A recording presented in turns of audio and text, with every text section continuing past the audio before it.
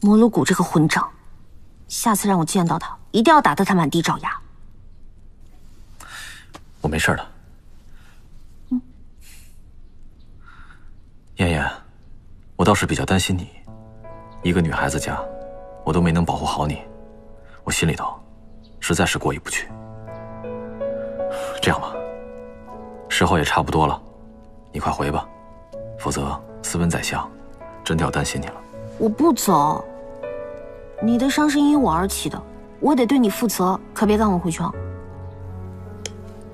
这帮宗室子弟啊，平时一点本事都没有，就只知道嫉妒别人，还是怪我平时对他们太客气了。摩鲁谷打小就看不惯我，今天发生的事情，迟早也要发生的，只是我觉着你一个女孩子，对不起你，没能好好保护你。燕燕，快回去吧，再留在这里，别人就真的该说闲话了。德让哥哥，我们俩是什么关系啊？就凭他们胡说几句，就能让你同我生分啊？我这不是为了你好吗？我知道，你是怕被他们认为你是攀越我们家，所以才要赶我走，对不对？那我要是真的走了，你会不会后悔啊？会不会失落啊？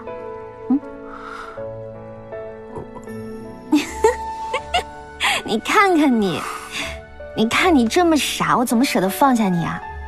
我更加不能放手了，除非你呢答应我，以后再也不会因为门第出身而离开我。好，我答应你，我不会因为出身门第而赶走你，更不会离开你，好吗？那还差不多。那，我还有一个问题想问你，你什么时候去我家提亲啊？燕燕，我是真的不想连累了你和斯文宰相。你看你，刚刚还说不会离开我，现在又这么说话。我们两个一起追过密函，闯过皇宫，斗过萧谷，还骂过昏君。现在你才说怕连累我，早就已经来不及了。既然如此，那还不如一起面对呢。就属你口齿伶俐，一天天的。难道我说的不对啊？对，你说的都对。要我说啊，别人越是胡说，你就越应该跟我在一起，好给全天下的人看，就让他们知道我们俩多般配多相称，气死他们。今天呢，是我害你受了伤，不过呢，你放心，我会对你负责到底的，天天都来照顾你。哼，你还会照顾人呢？你不给人添麻烦，已经算是锦上添花了。不是你说的我一身优点吗？过来。干嘛？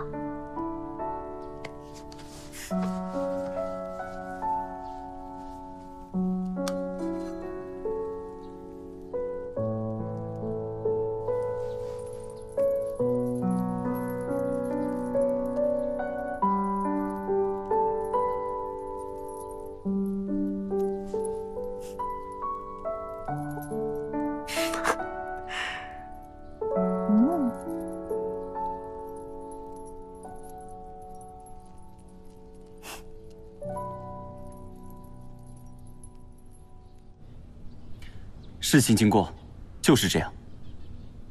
他说的可对？大概，可能差不多是这样的吧。混账！给我跪下！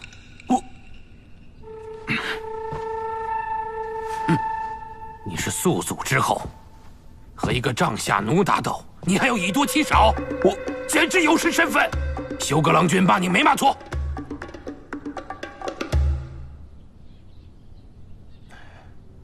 休格郎君，自从太祖开朝建都以来，咱们确实是用了一些男人，可毕竟辽南有别，你心中还要有杆秤啊！今日纵然摩鲁谷有些许不是，你也不该袒护男人呐。虎骨大人，韩家入我契丹已然有3代，他们的功勋就连主上都是认可的，你又何必拘泥于这些血统之说呢？请恕休哥帮理不帮亲，这件事情确实是摩鹿谷挑衅动手在先。韩德让不也动手了吗？虎骨大人，好了，谁是谁非，我心里有数。休哥，请回吧。虎骨大人，那休哥就先回去了。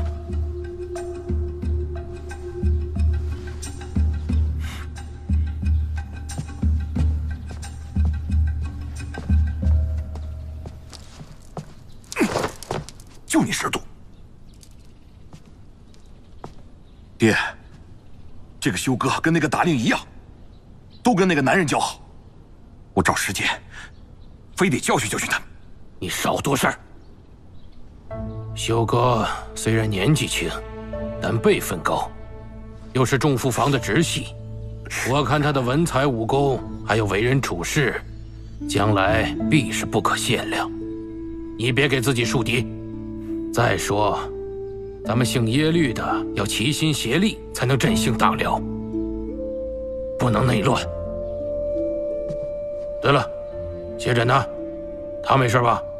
小叔他没事，我让人送他回府了。那就好。爹，我以后能不能不带小叔出去玩？他那个人简直是不着调，想一出是一出。今天要不是他坏事儿，我早就给他揍扁了。胡说！谢诊是何鲁大岳的孙子，他这一方虽然人少，可家世比我们这一方显赫。你和他多亲近，对你没坏处。再让我听到你说这种不知好歹的话，我打折你的腿！哼！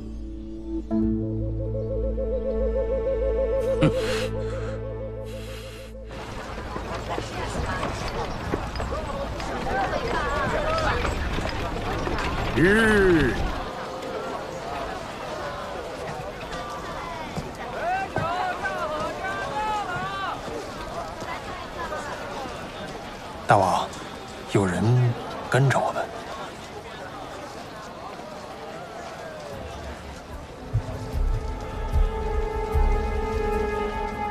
看来眼萨哥对我们还是不放心啊。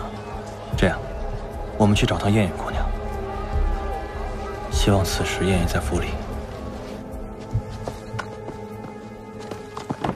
等等，